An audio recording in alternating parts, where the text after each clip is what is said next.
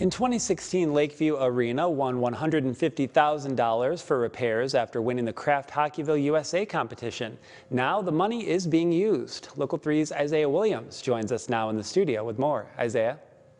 The $150,000 award for upgrades to Lakeview Arena was a grand prize for being named Kraft Hockeyville USA, along with a chance to host a televised National Hockey League preseason game between the Buffalo Sabres and the Carolina Hurricanes. Yet after about 4 years, some community members have been upset because they believe the money hasn't been used. But Lakeview Arena says changes have been happening. So one of the first things we did was we repainted the whole arena. Definitely did a major facelift for everything, helped clean things up.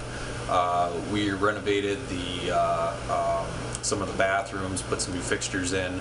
We're repairing the hot water loop and the showers. We did some control methods on making sure that we're not wasting any water. They also repaired both of their Zambonis and completely upgraded their cooling plant system, which makes ice for the arena. The Assistant Director of Community Service at Lakeview Arena says hockey helps keep the economy strong. A lot of people don't really recognize how much that hockey brings to this community and economic development. The amount of money that pours in every weekend just from these teams that are traveling here. Usually they end up having to stay here, they eat here, they buy fuel.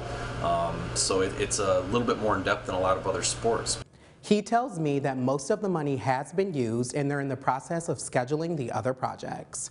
Reporting in studio, I'm Isaiah Williams, Local 3 News.